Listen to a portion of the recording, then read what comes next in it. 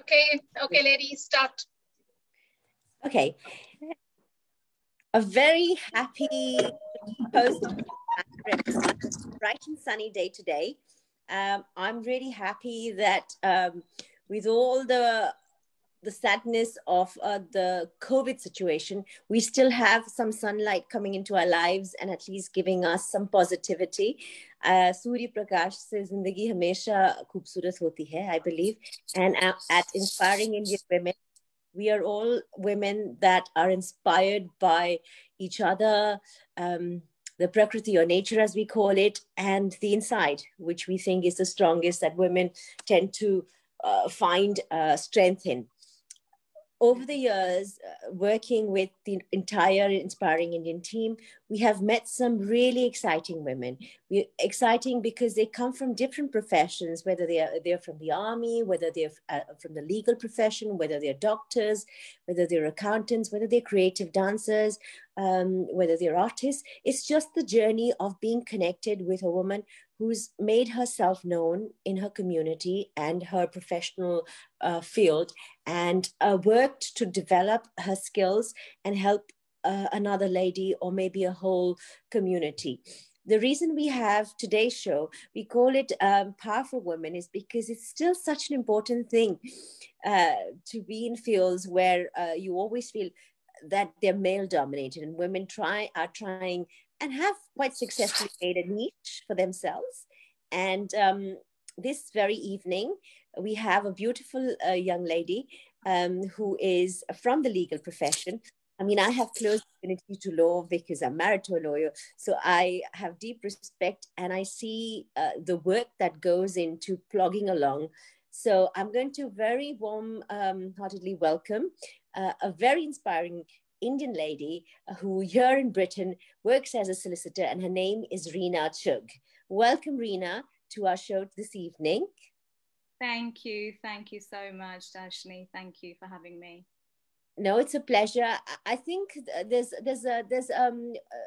quite a few ladies that have already joined to support Reema, and it's so important that, you know, we actually come out here on this platform in these difficult times to talk about things that might concern you and you might want to talk about, which on a day-to-day basis you struggle with. I myself have had issues where I needed someone to help me in legal battles. So Reema, as I see from your very fantastic background that you are a qualified solicitor, you're a mediator. Rather than me just read out your CV, why don't you tell us very briefly what your journey has been to reach to this point today? Gosh, it's been beautiful. So I think the reason why I got into law, it's quite important to highlight that, is because that's the background. It kind of runs in the blood. So my dad, he's an advocate. He was practicing in India, in New Delhi. So I kind of grew up around the smell and essence of what law books are. And despite sort of much hesitance and reluctance that I received from my family to go into law, I decided that was the right thing for me. They wanted me to be a doctor, don't all Indian parents. But you know, I think it's once you find what you're passionate about, and if you go into the area and your parents give you the blessing to go actually pursue your dreams, you will be the most successful in that. And I had those blessings, and I think rest is history. I'm still continuing to learn. I'm still developing what I'm doing.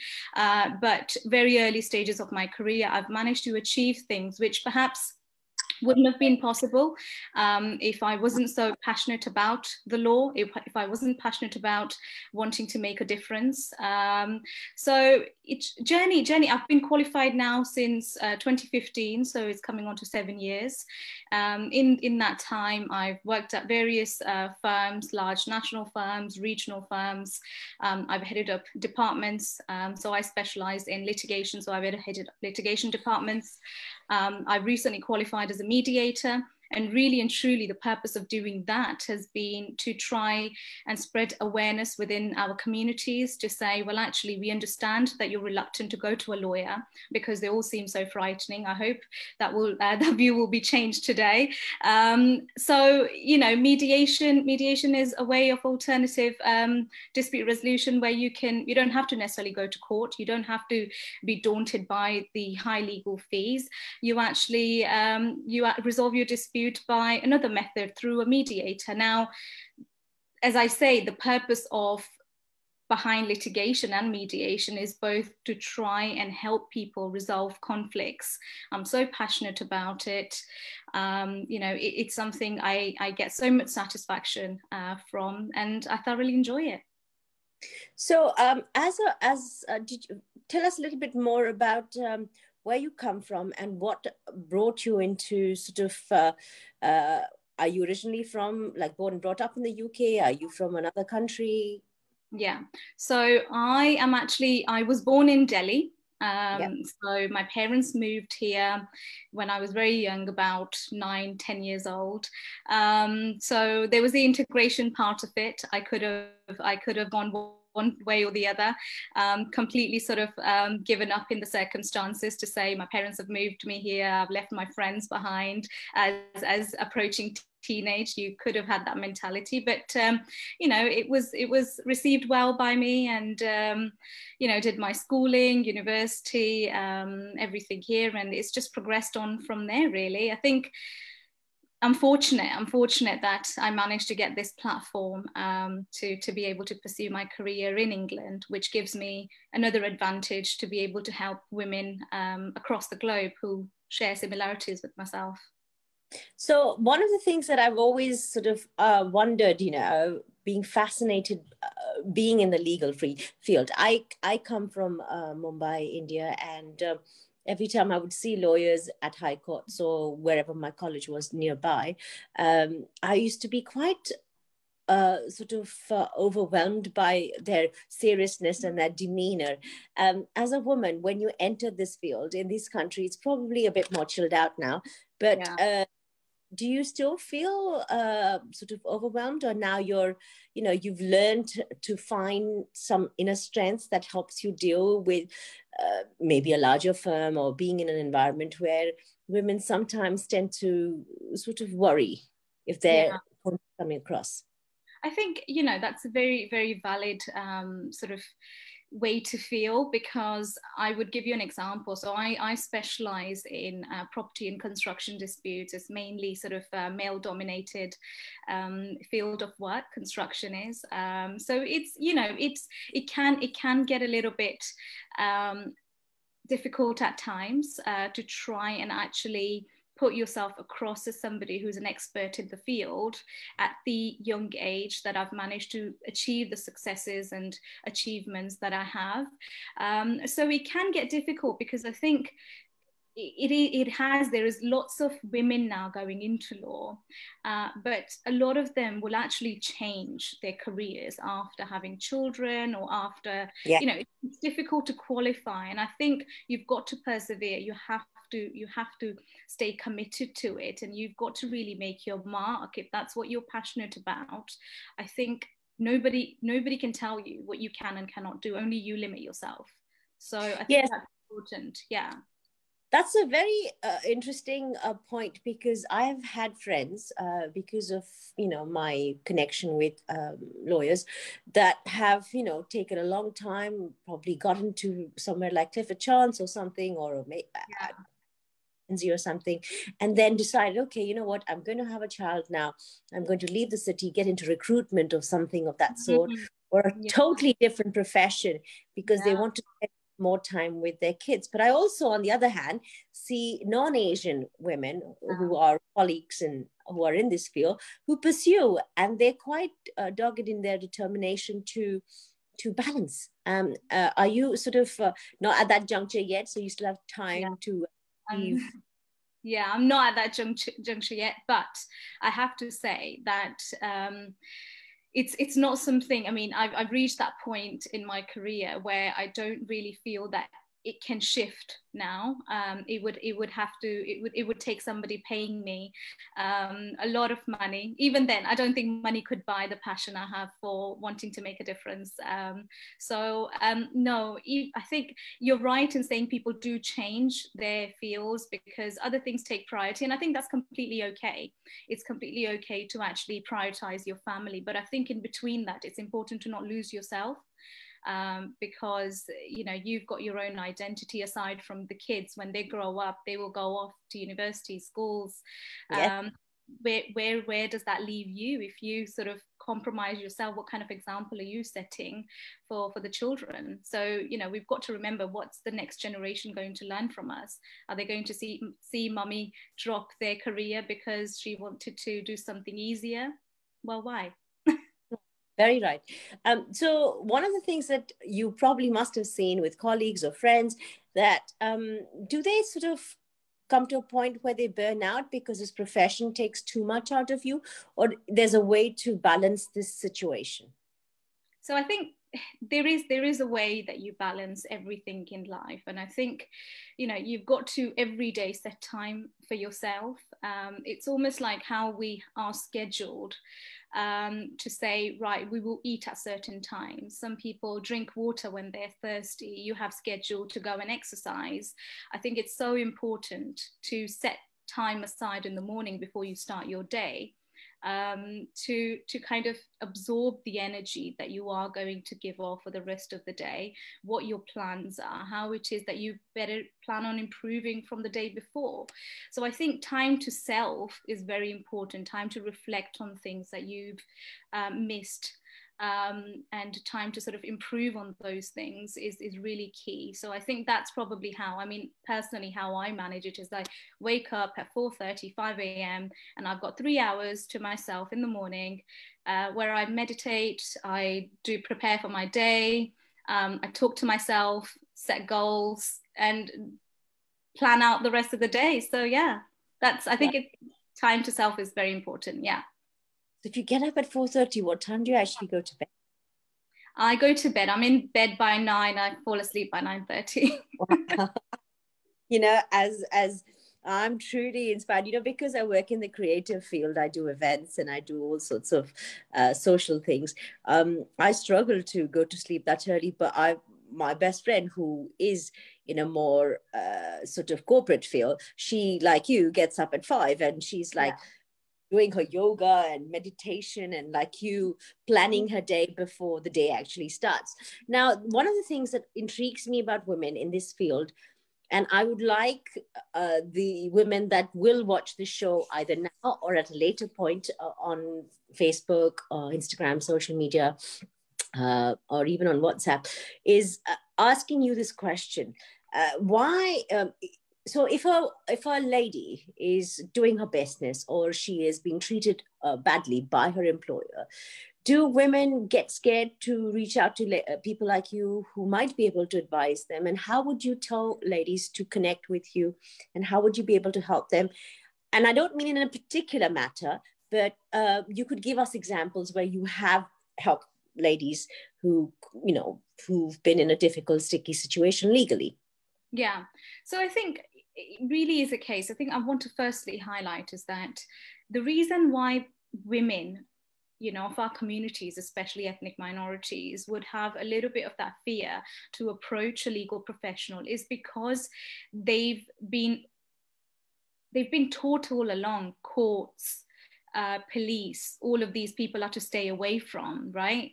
But that's not, we're here. People like myself are here. I'm here today because I really want women to reach out to me. I'm somebody, we connect with familiarity. So the reason why I target my audience in this community is because I want women to not hesitate to come to me to say, well, actually, we understand and we know that she's not going to judge us in whatever respect it is, whatever it is that we're going through. Because 9 out of 10 times, or 10 out of 10 times, I can say I've heard something worse. So I work in this profession. I have done for 12 years now, albeit being qualified as a solicitor for almost 7. But I've heard the worst of the worst. There's nothing that would ever shock me. So not to be afraid to come to somebody, especially if you can relate to them. You know, I think the trust is really important, and I want people, it's easier said than done, but I do want people to be able to reach out to me so I can help them. And confidentiality is key for us. So they don't have to worry about anything going anywhere other than just 2 ears that I have. You know, so there is that helping hand that I'm offering now, and whoever it is that will watch this later, to say, well, actually, they do have somebody that will care. Because I genuinely do care, because, you know, our women, women of ethnic minority, they don't need to feel that there isn't anybody that they can relate to. There isn't anybody who's going to listen. You know, there is somebody, there's many lawyers like me out there who belong to the ethnic minorities, and we want to make a difference and help our women do the best in their profession. And I mean, if there is a workplace conflict, there is no harm in just picking up the phone to me and saying, look, how do I go about it? You know, it's not always about me charging for the work I do. That's the commercial side of things. But, you know, it's very important to remember that, you know, I'm here to try and help our women get that courage, or point them in the right direction. So they shouldn't feel, you know, any hesitance, because what is wrong is wrong. People can sometimes get bullied in workplace. People can sometimes feel that they're overlooked. There can be wrongdoings that are happening. The longer you let it go on for, I think the worse it becomes. So Right. Yeah, I think it's important to address them. It's important to address them in the right way. Yes. So here's the question I have for you, in terms of the legal aspect.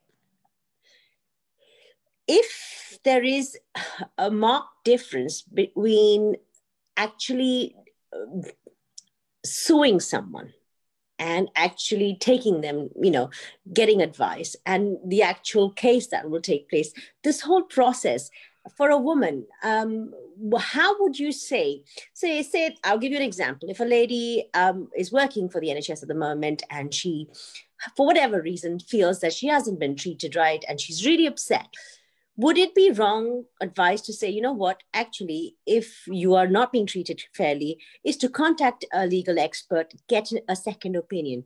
And how difficult is it for someone to reach out to someone like you? Where would they find you?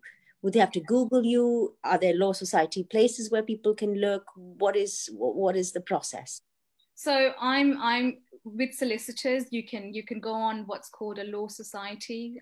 You just type in law society, and you type in what specialist it is that you're looking for in the area of law and your location. So it's quite easy, and then you can find all the solicitors that will specialize in that field that you can contact, and it will come up with their contact details. Now, I'm quite active on social media, so people can reach out to me directly as well. People can Google my name, and then it will come up as to where I work. They can get hold of my details from there. I've got LinkedIn, I'm on Facebook. So there is that presence there. If people want to reach out to me directly, I'll definitely hold their hand, and I'll make sure that, of course, whatever it is that they're struggling with or lacking courage in, we can help them get out of that situation. Okay, so tell me the difference in the three things that you do. So you've met, when I was looking at your sort of wonderful, exciting career graph, you've obviously done your solicitor's exams, and then you work as a solicitor, you deal with litigation, and then you've done something to do with a mediation. What is the difference between each of those fields, and which kind of situation will warrant, say, A, litigation, and B, say, mediation? Okay, so litigation, what is litigation? It's basically you starting a process to take someone to court to get what often people say justice. Now, a lot of the times what happens is people get quite caught up in the idea of obtaining this justice that they call it, but really and truly what happens is they end up sometimes causing themselves a lot of stress and hassle, because it's not just the courts in England and Wales, it's actually courts across the globe that are in backlog. Whether it's down to this pandemic that we've been in, but these issues have been ongoing for such a long time now. Litigation is issuing a claim against somebody. and taking them to court. And that process is quite lengthy. It can take a few years, maybe sometimes longer, or sometimes maybe quicker, depending on the value of your claim, to get a final hearing where the judge will decide on the basis of evidence. Now, in courts of England and Wales, a lot of the decisions that are decided by the courts are based on what the law says, which is the statutes, and also what the previous decisions have been. So authorities from previous decisions can be and quite commonly used.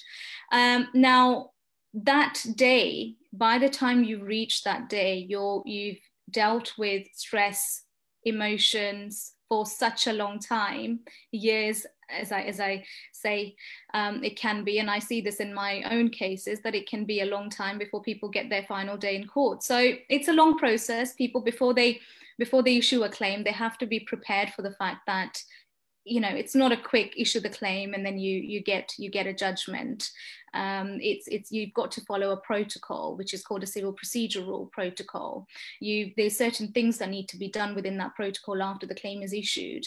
And by the time you've done all of those things, yes, it can easily take you a very long time. And not to sort of mention that if you've got legal representatives appointed, the merits of your case can change at any time. So there could be evidence that somebody else, the other side, will present, which could heavily have an impact on the strength of your case. So you run that risk of potentially not even going to trial because the merits of the case will change. Now, contrary to that is mediation, which is often encouraged by the courts, because one of the main principles of litigation, just sort of going back, is to try and settle disputes. You've got an obligation, before you issue proceedings, you've got an obligation to try and settle disputes by what's called an alternative dispute resolution method.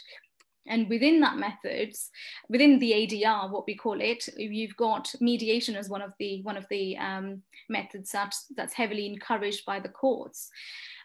It's compulsory in family cases. So when people are going to divorce, stop you for a second, which is very important, because a lot of the ladies, albeit sort of they do it sort of anonymously, put up a post on several sort of social media groups where they say, oh, you know, they're going through a really difficult time. They've come to a point where their marriage has come to an end and they need to reach out to a lawyer who they can get some advice from. Now, obviously, in this specific case, it would be to do with a marriage. But in terms of could they just first come to you and say, you know what, just explain to me how this works? Yeah, absolutely.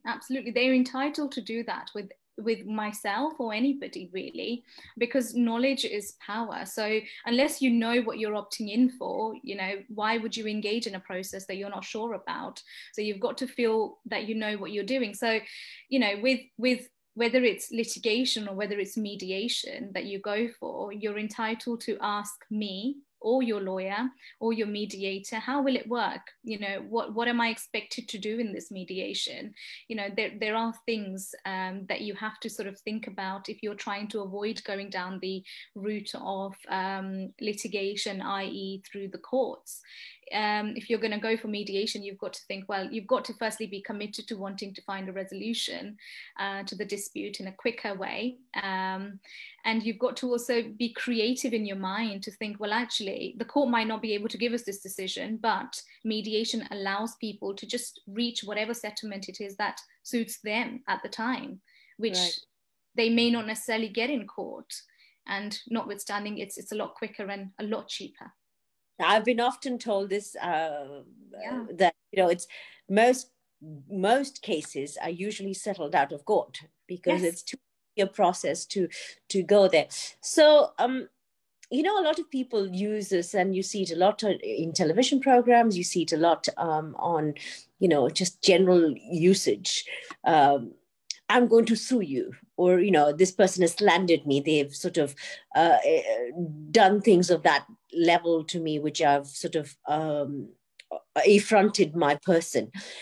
Now tell me, what is the difference between someone suing someone and any slander? And are there marked differences?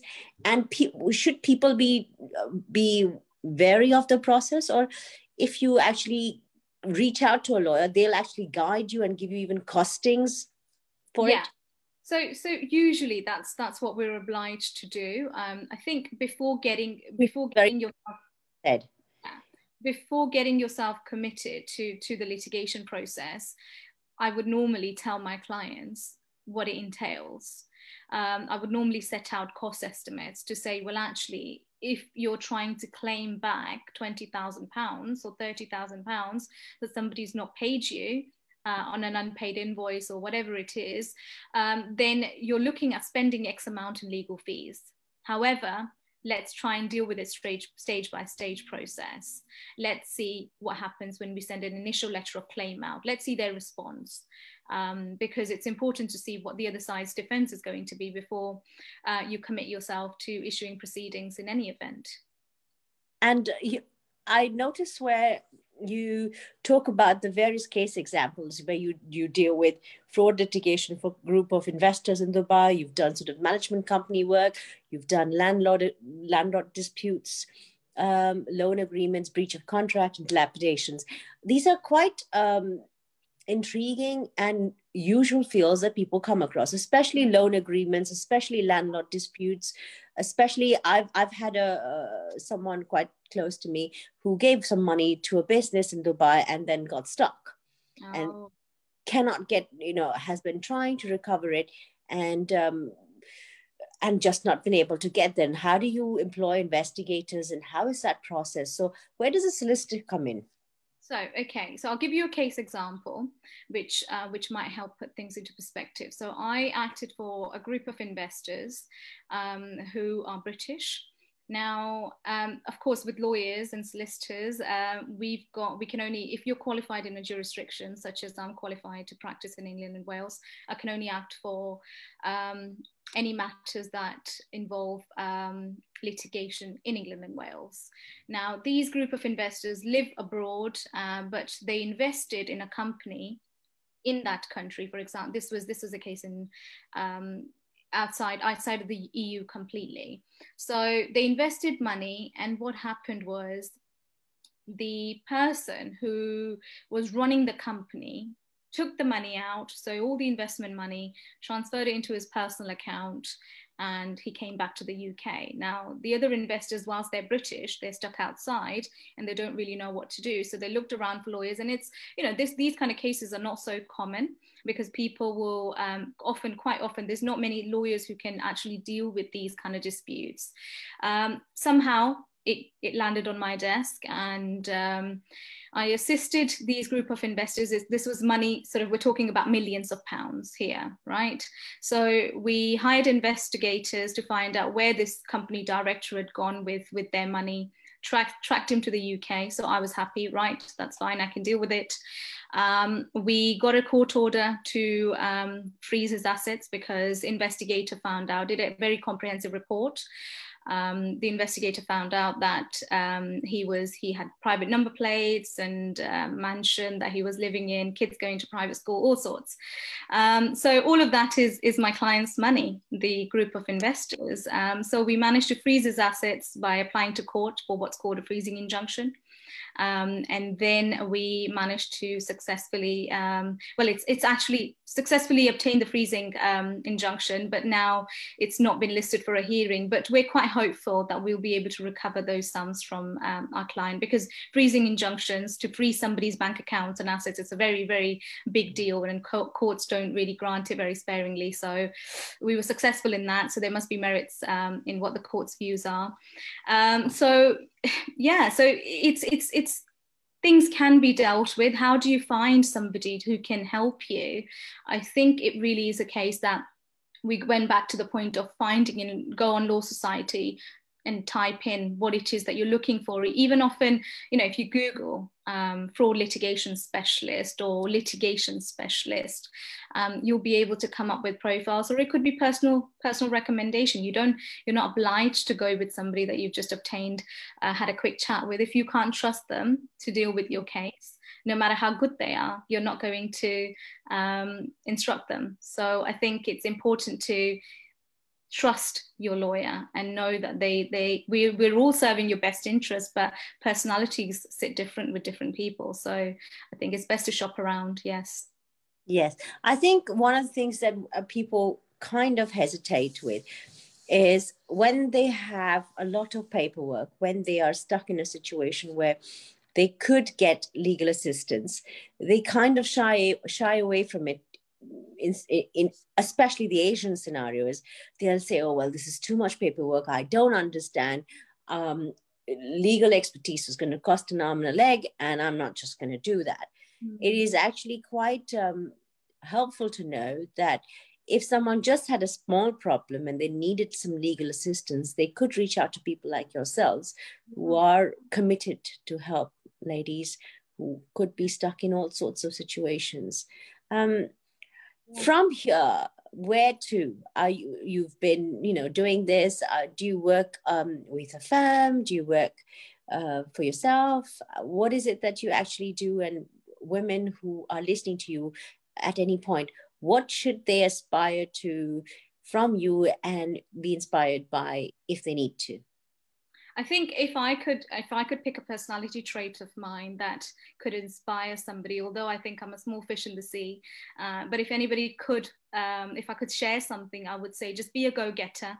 I think it's so important to go to opportunities and not wait for them to come to you, because I think a lot of the times we make excuses for ourselves to say, well, I sent this application, they haven't come back to me. I've always been the kind of person, well, give them 3 days. If they haven't come back to me, I'll follow up. I'm in need of that experience. I'm in need of that job. Yes, of course, at this stage of my career, I feel that they also need me too. But starting off, I think, anything you're passionate about, anything your heart feels the satisfaction from, you should, just be a go-getter, just go after it. And I think failure is just, people get disappointed by failure, but it's just a part of your journey. You're only a failure if you stop. That's true. But I had this situation where I was talking to a friend, and she says, oh, I've sort of made a pitch to this business, and, they sort of are responding, but they're not really being clear. What is the difference between, especially because you're from the legal profession, between being assertive and aggressive then? How would you advise someone to deal with something without being aggressive? Oh, this is a heavy question. They always say lawyer is going to go for a fight. So you work with as a mediator. So there is a thin line, right? Yes, I think the difference between the two, it is like you say, it's a very thin line. I think aggressive can actually be, you can view that as quite a negative trait. Yeah. Trait, yes, it's a negative trait which is not going to achieve. It's unlikely to achieve. I wouldn't say not going to, because some people will receive aggression in a very fearful manner and will give in. But I think, if you're talking about getting your way in sort of the most productive way possible for somebody then not to actually change their mind later because they're no longer faced with your face or your emails or whatever it is, it's best to sort of maintain that fine line of assertiveness, to state your story, be assertive, not foolish. Aggressive is definitely a no-go. So I think the fine line to attain, it comes with experience in my profession anyway. So I think if you're going to try and get your way, you've got to try and be a bit more diplomatic. Okay. And it's something I'm constantly learning. So it's a journey. I think we all are. We do things in our different ways. So it's a difficult one to answer, I would say. Yeah. It is a difficult one. I had to actually speak to my lawyer and ask him, should I respond to this right now? And he said, actually sleep on it, which I think sometimes is a good thing. And, you get up, you think of different ways to deal with problems. Moving to a slightly different topic, I find that being Asian, parents sort of want you to choose something that makes money, right? Which is something that people as immigrants to this country will always feel that would give them security. In the legal field, for someone who's aspiring to be a lawyer, what would your advice be to newcomers? I think it's a respected profession out, most of all, it's my story was similar to go into medicine because it possibly pays a lot more. But I think if you're passionate about the law, if you're passionate about making a difference to people's lives, you can't just limit yourself to medicine.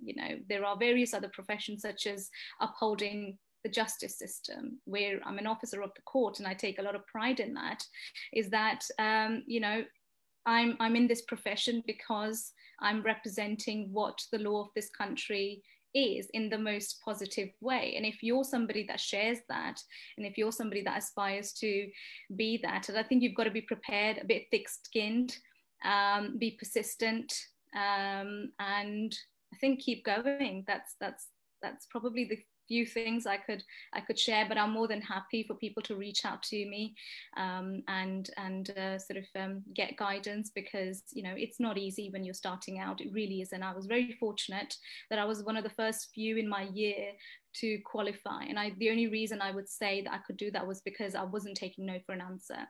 I had to stand outside shops selling leaflets for the firm. I remember if anybody that watches this is from Birmingham Soho Road, I actually used to stand outside a sweet shop, and it was raining, and my principal said, we've got to promote our new branch. And that's, it just meant that I did whatever it took because my heart was in it. So yeah. That's it. I think most people who choose professions like yourself that are extremely demanding, they have to, and this is something I've learned from doing all these various I would call them shows or programs for inspiring Indian women, where I've sort of spoken to a lot of women who come from very prolific backgrounds. And the three things that they said to me, and I take the same sort of perspective from you, where you have to be committed, you have to be passionate, you have to not take, I know negatives and all that, but you have to not take no for an answer. And the last thing that you said, which I think is really, which will stand a lot of people in good stead, would be the fact that if you have a problem, you must reach out to an expert like yourself or anybody in the legal field, and not hesitate to kind of ask questions. Yeah, and I think it's important, Darshini. Sorry to sort of interrupt, but before I lose my train of thought, I think we've come a long way. We've come such a long way as women to actually be in these kind of professions that we are. We're leading. We've not just entered these professions and we're doing an average job. We are leading. And I think it's a shame to hear that people might hesitate, because that's not the times we live in.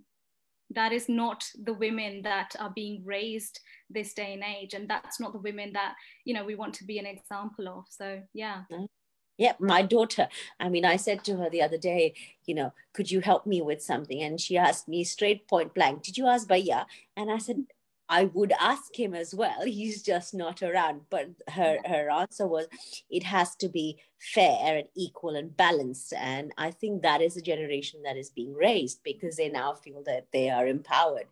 And I do like that you would probably meet a lot of empowered women, and you're used to, the one person that I met that inspired me truly was, I think, Cherie Blair. I thought she was amazing. And recently I've been watching Netflix, Michelle Obama. And I thought, I think, people that have pursued a career in law require certain tenacity. And there's nothing wrong with having that. And there's nothing to stop women in our generation to keep doing what they're doing. As a sort of a roundup of today's chat, just to kind of summarize what you do and how you will be able to help women, why don't you take this next minute to explain to people what you do and what you can do to make their lives easier. Also, there is one question that I have for you, and I'm sure a lot of women have this, and I only found out when I had to deal with a solicitor and a barrister. Actually, the solicitor does this job and the barrister does this job, and it's different from India. So explain to us that aspect, which is totally different from what I said in terms of summary. So if you can deal with the first. Oh, and I have a question from someone called Vidushi. Go for it, Vidushi. What would you like to ask? If you can unmute yourself. And is that a friend? Is that someone you know? Or is that someone who just joined? Yes, it's somebody I know. So it's a good question. Is it hard to manage this profession with the social life? It's only as hard as you make it. I think there's 24 hours in a day. So how many of that you spend sleeping, and how many of those are hours that you spend doing things that are going to matter in the coming years? It's your decision. Of course, not saying that sleep is not important. I think it's important what we feed our body and how much rest we get. It's all a balance. But I think if you want to do something, you won't make excuses for it. So yeah. But going back to hopefully that's answered your question, Vidushi. Darshini, going back to what you were saying about the differences between what a solicitor's job is and what a barrister's job is yeah, it's quite distinctive to what you get in India, which is, as far as my understanding goes, is that if you are qualified, you're qualified to attend trials or represent your client in court. Now, in the UK, it's a little bit different, is that solicitors would normally work on the case up until when it requires a representation in court. So there are some solicitors who have done the top-up qualification to appear before higher courts, tribunals and county courts, which are, those are the courts that we can appear in. But it's just not cost effective for solicitors to do that, because we would charge by the hour mostly.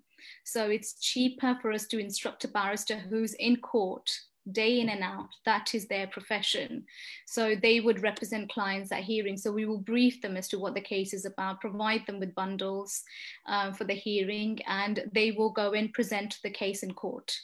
And usually, because they do this for a living, and solicitors do what we do, i.e. prepare the case up until the trial and assess evidence and do whatever's necessary for the barrister to do their job, we don't often sort of tend to get involved and step on their toes, because there is that clear distinction. But you can do if you want to. There are some solicitors who are passionate about advocacy, so they will appear in courts, but the foundation and preparation of a case is equally as important as appearing. So we share those kind of roles in the UK. Excellent. So as we come to the end of this program, it's been absolutely wonderful talking to you about all the various things that you do, how you support women, and how they can reach out to someone like yourselves through the Inspiring Indian website, and through the various teams that actually are a part of Inspiring Indian Women. Reema, what would you like to say as like a closing argument for sort of coming to someone like you for support, help, or just simply advice? I think my simple way is, don't be afraid. I think the nicest way I can put it is, if there is an issue, speak about it. Don't just suffer in silence. And if it means that you're speaking about it to me because you've liked watching this today, or you can relate to me, or you feel that you can trust me, I'm always available to help you. But if it's not me, if it's somebody else that you feel comfortable with, it's very important to actually raise your voice. We are not in those times where we can be blackmailed, or where we have to fear certain individuals from who will suppress our voice. I mean, I think those days are gone. Those days of fear are gone. And I think if you just look around, and Darshini, as you mentioned about, Michelle Obama, I'm listening to her book and I've watched her biography. It's, there's some great leaders. You've got to only look around and think of the Prime Minister, New Zealand's Prime Minister, Nicola Sturgeon. All these women, they are leading the countries, and I think they're doing such a great job. So why do we cut ourselves short? Why is it that we think, oh no, times were different in my time? Well, no, you're in this time today. So I think we must act like the times we live in. And yeah. Excellent. It's been an absolute pleasure talking to you, Reema Chugh. We are extremely grateful for your time, and thank you for sharing all your support. We have so many more programs up until June, so stay tuned. If Rashmi would like to say a few words, you're most welcome to. Otherwise, I'll just say thank you very much and have a good evening. Thank you. I believe Vandana's got a question. She's raised her hand, unless that's just an emoji. No, maybe it's just a hand. Okay. Yeah, Vandana wants to say something. Right, okay. Vandana, please go ahead. She's raised her hand. Yeah. Hello, Vandana. Vandana, can you hear me? Can you hear me? Yes. Yeah. Okay. I just wanted to know, like in this pandemic, we all, down to the businesses and everything. Like my husband has few takeaway, and it was not running very well. And is any way, now is coming up, the business is coming up. Is any way you can help me, or? So Vandana, it's important that, I'm happy to speak to you afterwards to give you some legal advice and steer you in the right direction. But thank you so much. Thank you. Yeah. I think, there is lots of government schemes that are around to help you get out of that debt, because most of us might relate or have somebody that is in the catering industry and they've heavily suffered because of the pandemic. So debts and things like that have been accrued, but there are sort of support system out there to be able to get you out of that situation. Or if there is any issues with your lease that you might be facing, that's something we can look at from a legal perspective. But I'll initially like to have a chat with you to point you in the right direction. So that's great. Go down the legal route. Oh, that's great. Thank you, Reema. Thank you. No problem. Thank you. Thanks. Excellent. So I think if there's any more questions, please shoot. Otherwise, I'm going to say thank you and a very good evening to everyone. Anything else? Anyone? Yeah, Darshini, thank you so much, Darshini. You do a perfect job as far as these topics are concerned. Reema, I'm like, I just wanted to know one or two things, like, is it very easy to go for litigation? Like, is it, you said that it's a long process. It's something like recently, I used a person for mediation, a lawyer.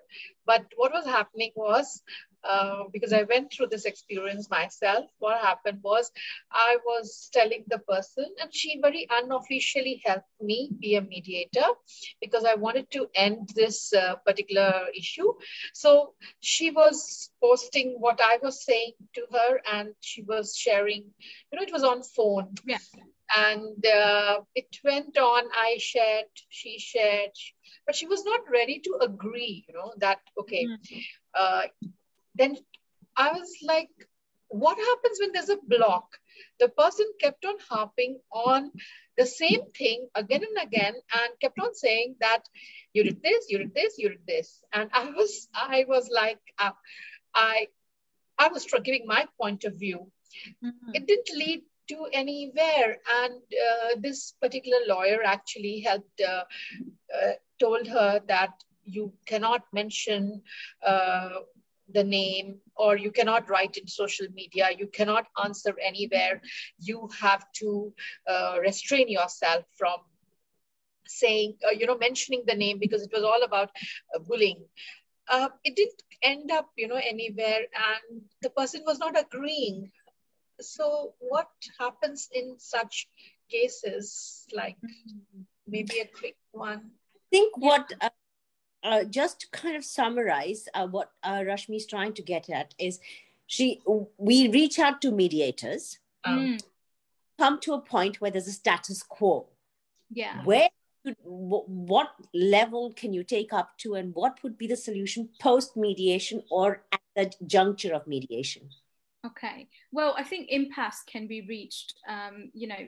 That's why parties instruct lawyers. Now, if you've got a mediator, you're in a mediation. It's always best to do a mediation. Now, you can do it online, which is just as effective, or you can do it in person. Now, I'm not sure, Rashmi, whether the mediation was just sort of informal or whether it was actually. It was informal. Yeah. I think, you get the most out of it when you've actually got two parties together, whether it's in a Zoom session or whether it's at a venue where you've got them in different rooms and mediators traveling in between, speaking to each party and really trying to, the role of a mediator is we identify and we train to identify the reason behind the conflict.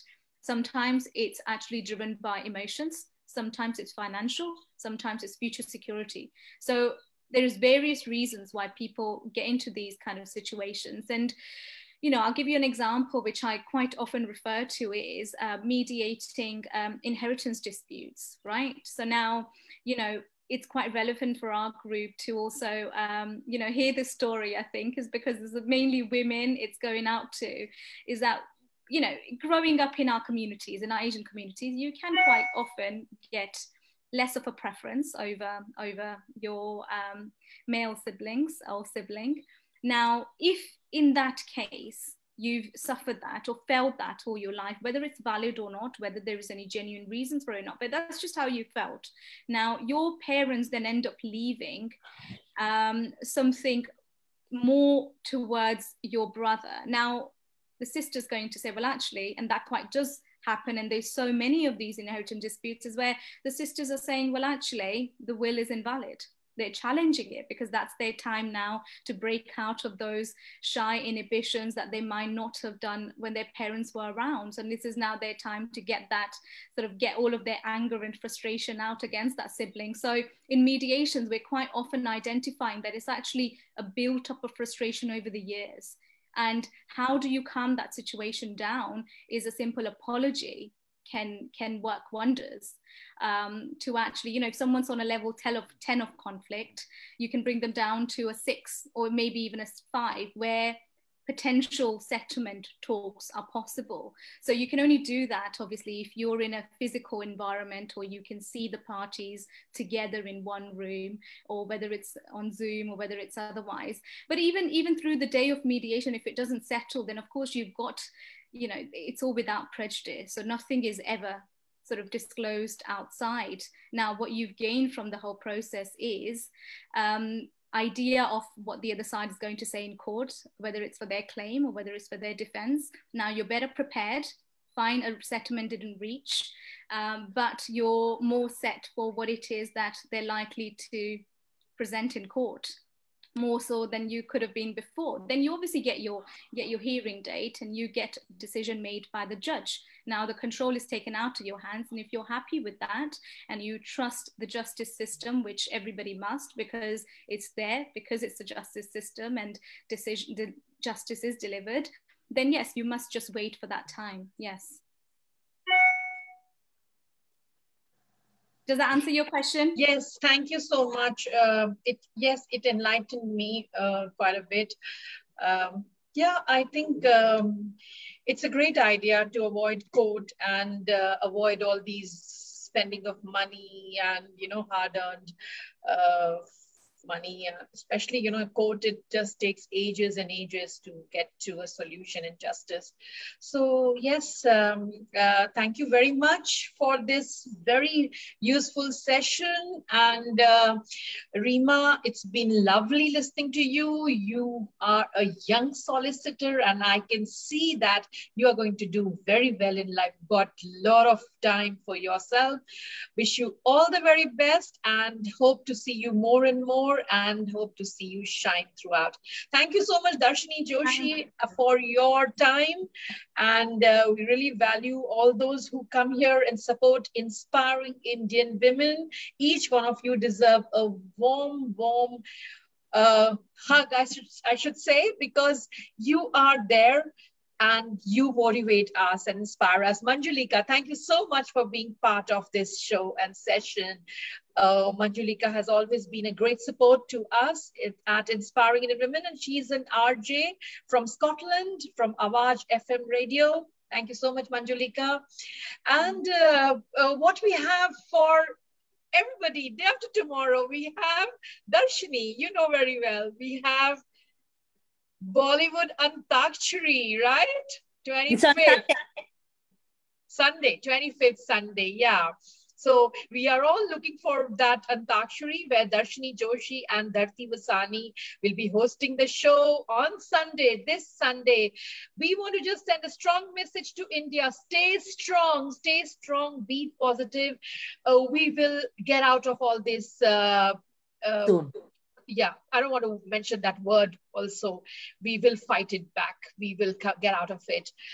Thank you so much, everybody. Take care of yourself. Do a lot of yoga, do a lot of breathing exercises, and we'll be back soon. Take care, Manjulika and Reema, everybody. Bye. Come back there tomorrow for Bollywood Antakshari. Same Zoom ID. Thanks. Bye. Thank you.